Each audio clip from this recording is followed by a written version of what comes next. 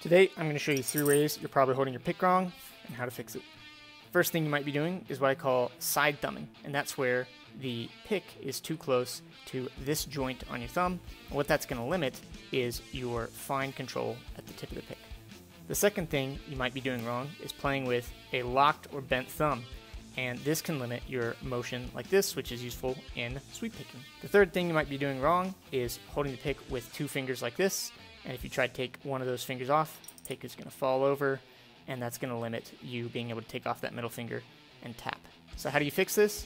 Take your hand, turn it about 45 degrees, place the pick on the tip like that, turn it over and grab it, and the pick will point pretty much right where your finger is. Hit subscribe for more guitar tips.